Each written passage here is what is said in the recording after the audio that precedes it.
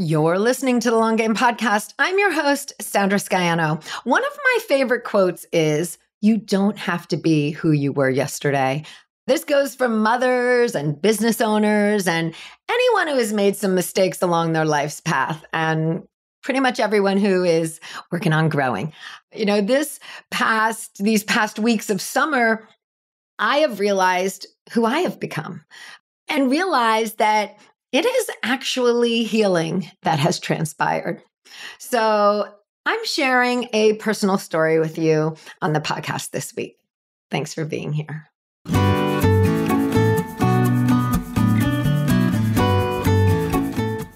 You're listening to the Long Game Podcast with Sandra Scaiano. In a world where everyone is doing, it's easy to get lost in a sea of comparison, secret tricks, and promises of overnight success.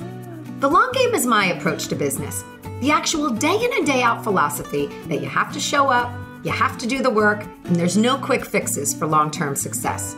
I'm a web designer, digital strategist, and energetic thinker, and I'm here to share the process and lessons I experience with my clients daily who are going through the same struggles of building a business as you are. We'll hear from successful entrepreneurs sharing their long game strategies, and I'm fun, so we're going to have a little fun along the way too. Thanks for being here. Let's get to today's episode.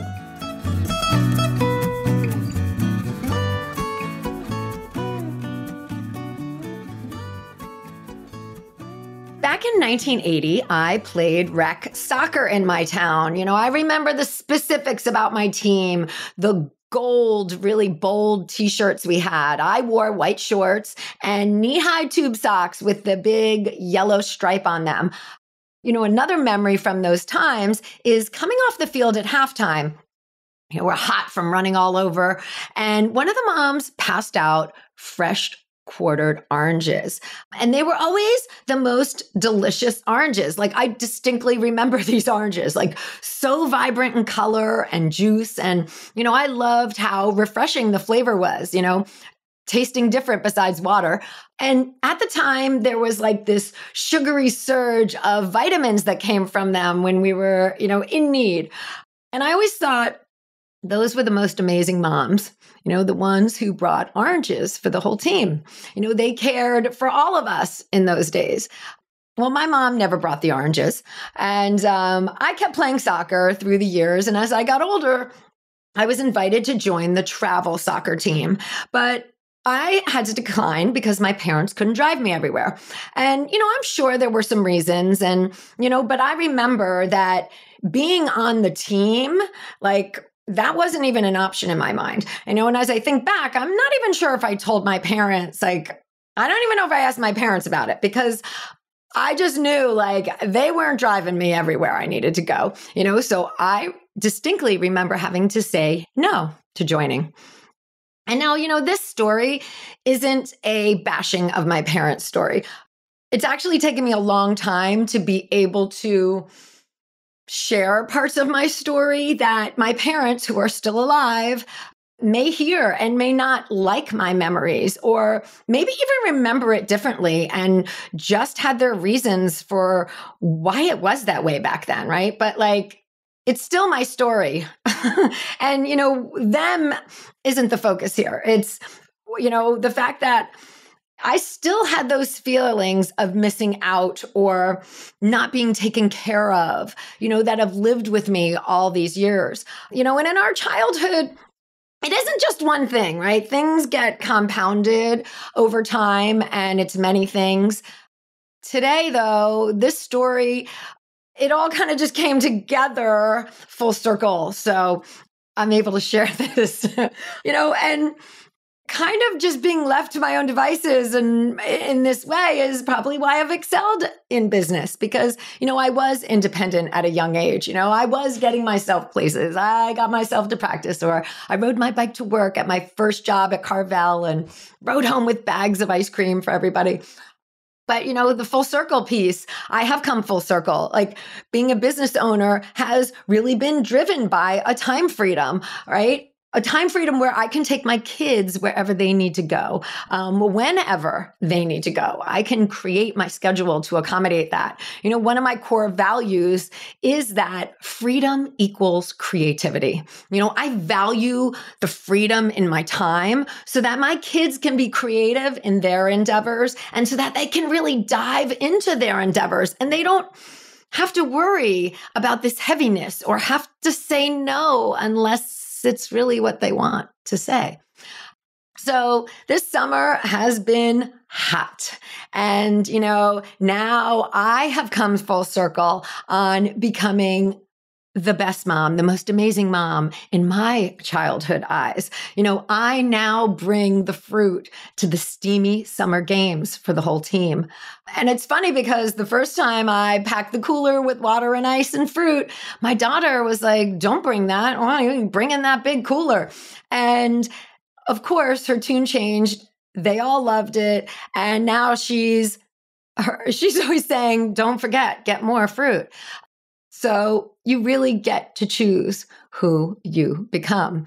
We all have these things that we carry forward from our past and, we work to overcome. Sometimes they stay dormant for a while and then they pop back up and we work on them then, right? We are pretty much constantly always working on ourselves one way or another. And even if it's denial, like you're still kind of working on yourself because it's there, right? So how this work manifests, well, that can be in a myriad of ways. And, at any time, so even decades later, right? And a lot of times in my past work on myself, I have really focused on letting go. Like that's a big one for me. If I can let go of the emotions, that in itself is a freedom, and a moving away from the past. And this doesn't always look pretty on the outside looking in or even make sense to others. And it doesn't have to, right? It's your own personal journey. But there is also the ability to do things differently, things that are within your power. So it's the letting go, and then it's a rerouting of the energy and making things the way you want them to be. Creating experiences that you want to have or you want those around you to have. Like that is, part of moving away. You can let it go, but then you can also shift and in your actions and act differently. So for me, the driving and the fruit at games is all part of the greater healing from my childhood. I have realized that my presence in the life of my family, as I'm living it now, is very different than how it was with my parents for me as a child. And with that comes the breaking of the cycles. You don't have to be who you were yesterday. You can be stronger now. You can be smarter now. And you can have boundaries now and let all of this show up in your life in ways that may seem small, but really are big shifts. It took me until I was in my 40s to name and truly process some of the things that I experienced as a child. And I'm still connecting it all.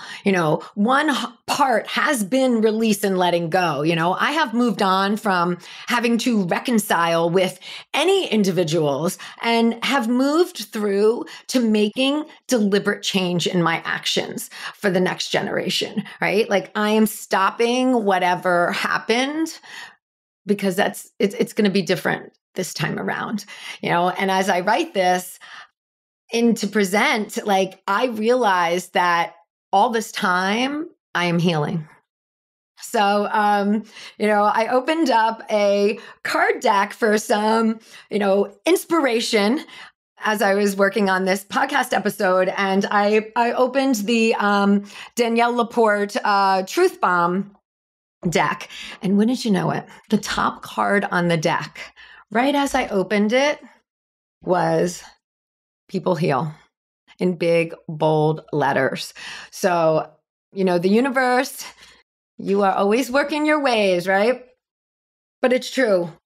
We are healing beings and we are able to make decisions, account for our actions, and be deliberate in ways that are different than what we have experienced.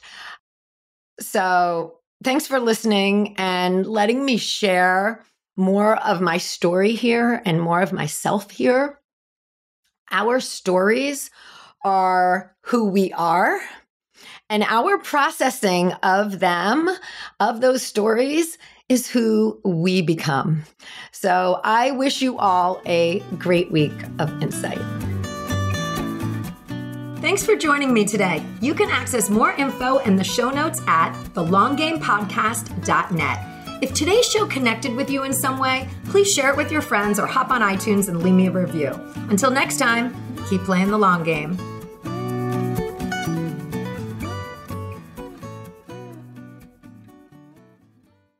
This podcast is part of the Sound Advice FM network. Sound Advice FM, women's voices amplified.